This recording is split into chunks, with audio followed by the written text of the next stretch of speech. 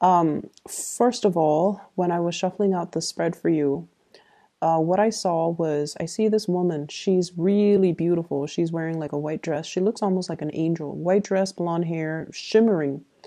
And she is sitting down right next to this really medieval looking threader. And what she's doing is she's spinning wool into thread. Okay, and the thread is like golden. And there's like a little mouse, and it's like one of those human-like mouse, and it's whatever she's spinning out, it's rolling it into like a roll of thread for her. So she's got helpers. She's got helpers that's helping her. So she's kind of like in this tower, just threading, and then there's like a window, and it zooms out into the window, and the bells are ringing. Okay, in the tower the bells are ringing, and like it's almost like the beginning of a new day. So the imagery is just really, really hopeful. It seems like your angels are pretty much reassuring you that everything is okay, that you're heeding your calling, that things will be okay. That's what it feels like to me. It feels like, you're working towards your destiny. You're spinning this thread of destiny, because like I'm seeing the wheel, and it's also reiterated in this card, the Wheel of Fortune, as well. So that's the image that I saw for you guys. And immediately the message that I got here was, I feel like it's going to be okay. Whatever transition that you're going through right now, you're taking care of things.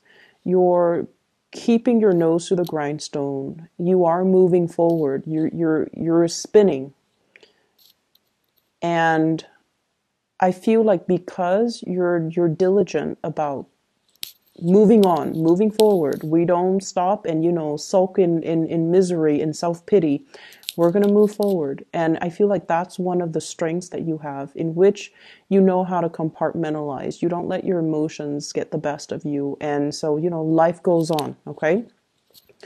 What I do feel here is, in this spread, there is somebody who is trying to make a love connection with you. And I'm feeling like they're reaching out. Okay. They have been, whatever they were dealing with in the past, there is a shyness about this person. And I feel like it's somebody that put on airs, like they're kind of like, the alpha male or the alpha female, and things like that. I feel like they do put on airs, like, oh, you don't mean that much to me, or, and you guys are also very difficult to read. Like, people find it very hard to decipher your gestures, to decipher your text messages. And you're just an enigma. People find it very difficult to understand how you feel, and to, understand what you mean. And so I feel like this is a person that has been on the outskirts. They have been on the outskirts, kind of looking in, and they're making a gesture towards you. Okay. Someone who's very playful. They act like, they're alpha, but I feel like deep down, they're still a page. They're very young, very innocent, cute, sweet. Light color eyes is what I'm getting. Light colored eyes. Okay. There's some element of that. Even though his back is turned, I'm just feeling like light colored eyes. Somebody that is trying to make a gesture towards you. And they're still very young. And I feel like this is sort of like somebody who has admired you for quite some time. There is going to be contact and communication from this person. So if it's something that you've been waiting on for some time, once again, I feel like those bells in the tower, it's ringing. And I feel like it's going to be very sudden, very unexpected, and it's something that you have been waiting on for quite some time.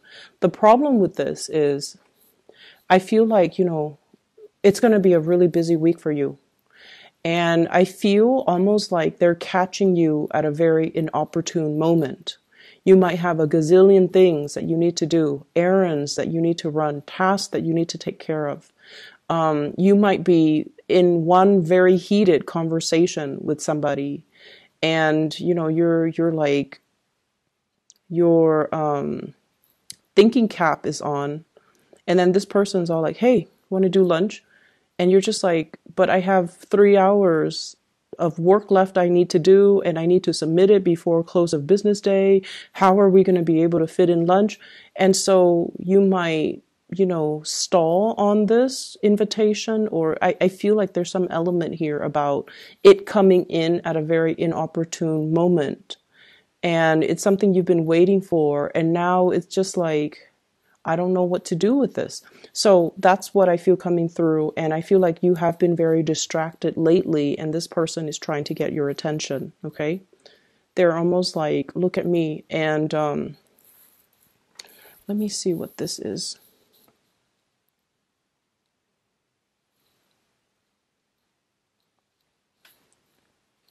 This is like my third time using this deck. And if you look at that, it's like a seashell. Okay, seashells laid out in in some type of a pattern, so it looks like a starfish. There's something here, I feel like, about this person who's very romantic. Okay, so they might be very creative. They might be decorating things. They might be arranging things. It's almost like somebody who surprises you by taking you to a place, and then there's like flowers, or there's like writings, like, will you be my girlfriend? Will you be my boyfriend? Like somebody who's like hopelessly romantic. They're arranging things, possibly like almost as a proposal. So I feel like it's a very, very deep message that they're conveying. Even though they show up as a page, it's a very deep message. Okay, and it's going to be something that will really hit you at the core level. And when this happens, my advice to you is, hey, can we talk about this later? I have to take care of some things right now. Can we please talk about this later? Make sure you don't scare them off. Make sure that they don't feel jilted or slighted, or they don't feel passed over, okay? Because I feel like it took a lot of courage for them to work up, the courage to kind of approach you. So this is not something that this is not somebody, or this is not an invitation that you should just kind of brush off, okay? So just tell them, I'm really stressed out right now. Can we please talk about this later? Don't say that, oh, can you come back later? Don't tell them that, because they're going to run away. Just tell them, can we talk about this later? And then you go find them later. So finances, let's talk about finances, because there's a big message here. I see some of you looking at your bills, okay? This is like your bank statement, your credit card bills, your phone bills, your electricity bills. And it's like the amount is something that you did not anticipate, okay? It's like there's something that you didn't anticipate. So you want to be a little bit careful overall when it comes to your spending. We are hitting the holiday season here in the Northern Hemisphere. And for those who are celebrating Christmas, it's a big gift-giving type of time of the year. And so I feel like for some of you, you need to really curb your spending. Because I feel like you're looking at a bill and you're shocked. Okay, and I feel like it's finance related. I'm also seeing people having to shift money around, different checking account, possibly having to open up a new place for you to store your earnings. So shifting money around. So I see that, but I definitely feel you need to be careful about your spending. And then I'm also seeing as well, housing. If you are a property owner, there's something here about being very careful about, especially lighting candles, especially lighting incense, and triggering like fire alarms. And I'm also sensing as well filters, clearing out the air filters in your house.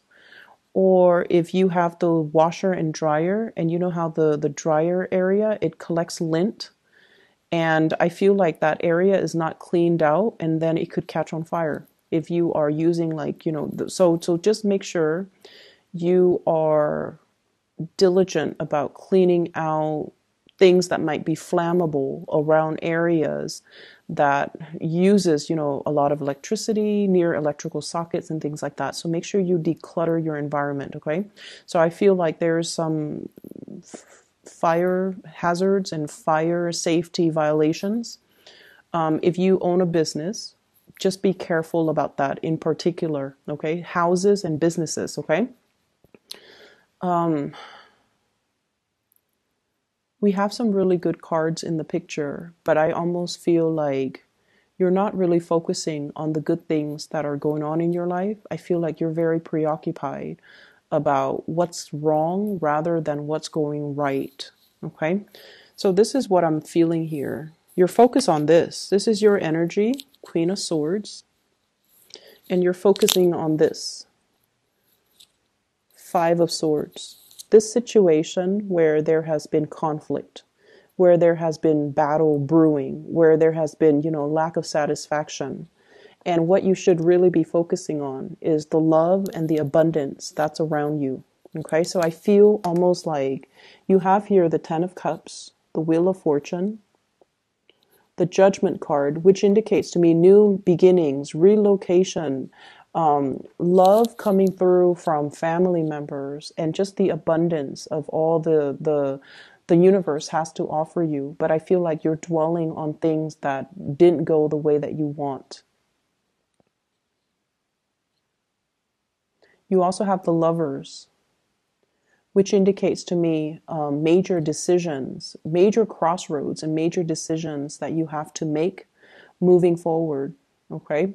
And so I feel like you have a lot of good things coming into the picture. And once again, it's like you have to, focus, change your focus or shift your focus into the new rather than into the old. And I know that is, so much easier said than done. But I feel like with Aquarius people in general, it's almost like you can't appreciate the sunny days until you've experienced like 3 years of winter, right? And vice versa. You can't appreciate somebody's faithfulness and honesty until you've experienced like 3 bad relationships with cheaters, right? And with Aquarius people in general, I feel like it's when you don't have the answer for something, that's when it pulls you back in. It's when you don't have the clarity. It's when you don't have the closure. It's when you don't have concrete answers for why things happen the way they did. That's when you can't get it out of your mind. So you're constantly, perpetually fixated on that one thing that you can't pin down, that you can't get an answer to. And you're not really able to focus on other things. You're not able to let go. You're not able to move on.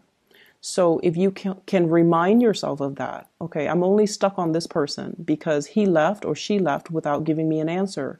I never found closure. So it's not the person that you love. It's more like wanting to know. And so I feel like that's what's happening for this week. I feel as if you are dealing with somebody who might already be in a relationship, and their relationship is definitely heading downhill, okay?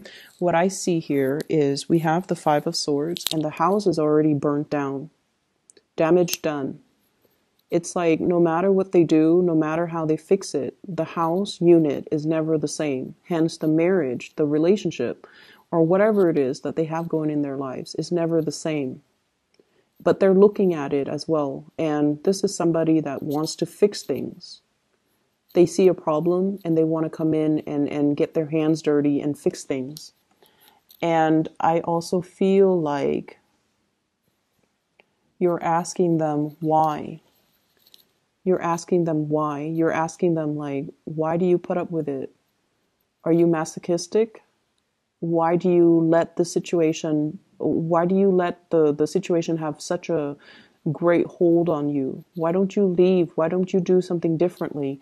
So you're dealing with somebody that you love. You really love this person. but they can't see the forest for the trees. It's almost like they're so fixed in sunk cost, in the amount of time they've invested in something, and they only see one way of doing things, and they're not able to see anything else. They're not able to see outside of it, and they're not able to, shift into something new.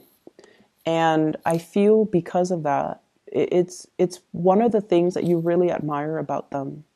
But I also feel like it is their karmic destiny to fix things. Okay, maybe in their past life they were very irresponsible, they bounced around, they created problems, they never stayed around to fix it. So maybe in this lifetime it is their karmic destiny to want to fix things. And that is something that you kind of need to tell yourself as well. I might not understand why they are the way they are and why they do these things that don't really make sense.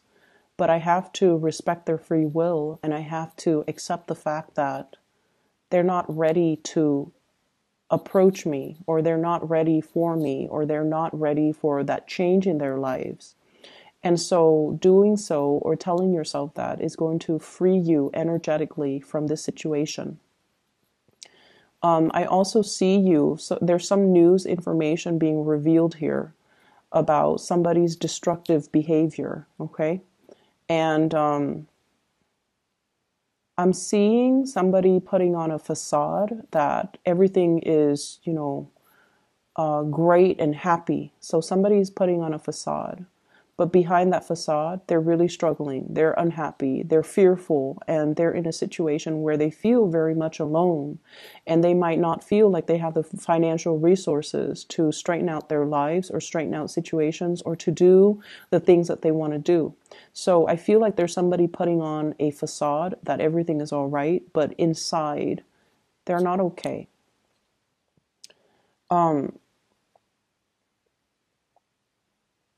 I see you as well reaching out to family members, trying to make amends.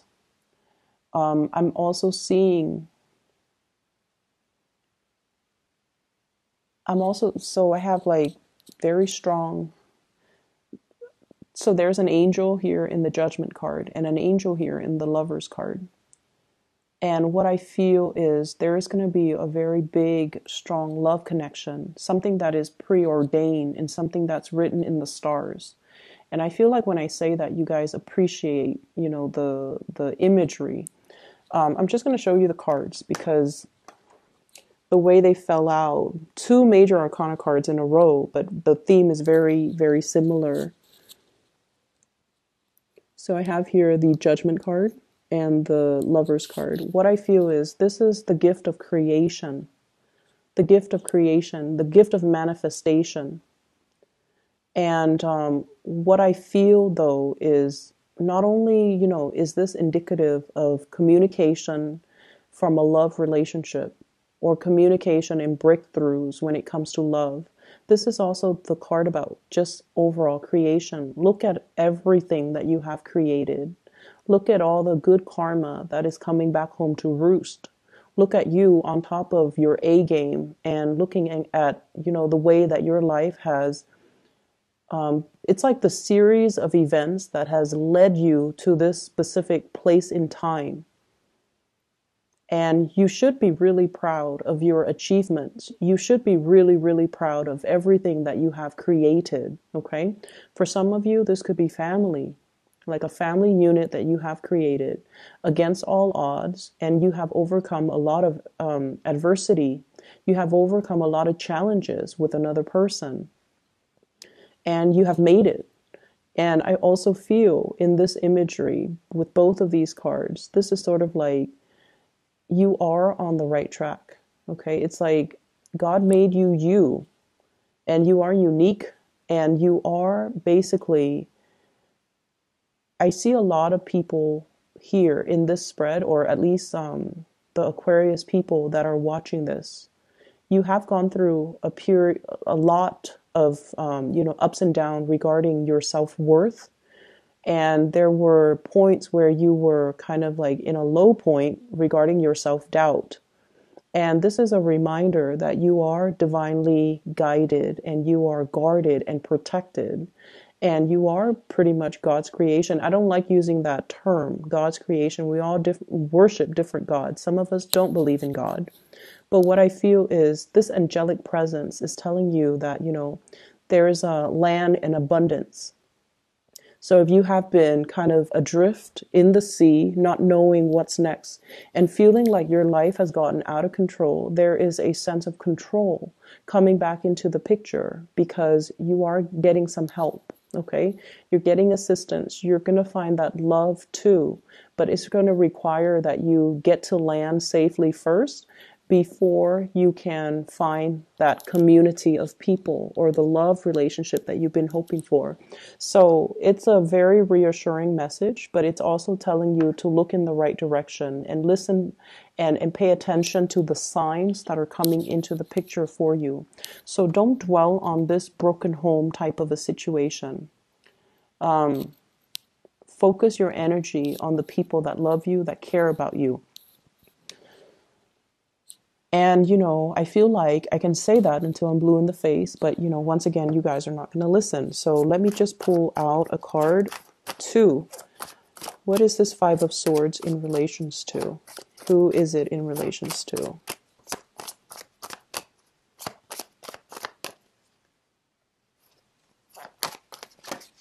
Okay, we have one card here.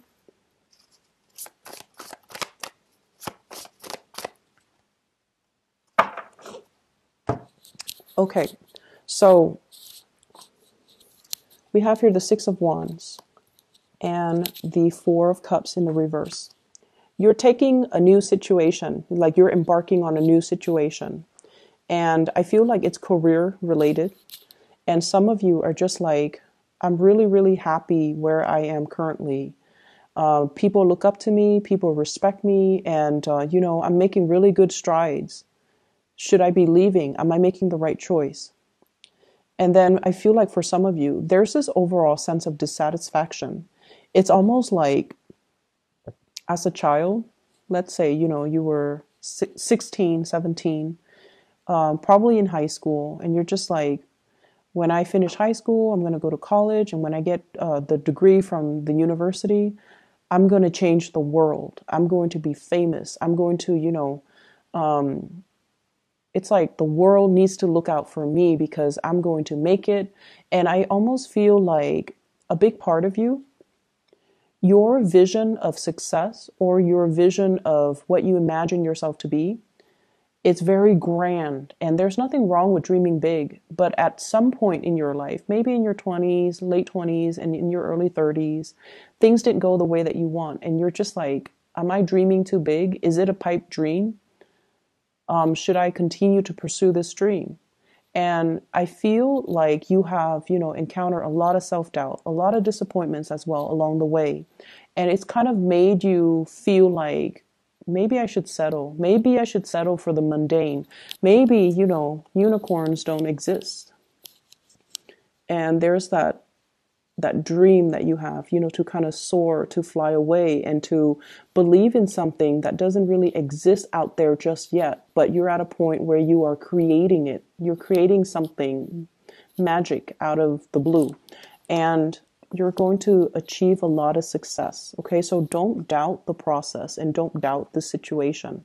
Okay, so Aquarius, that is all that I have for you. I feel as if you have already made a decision, but I feel like this week you're doubting that decision. You're doubting it so much.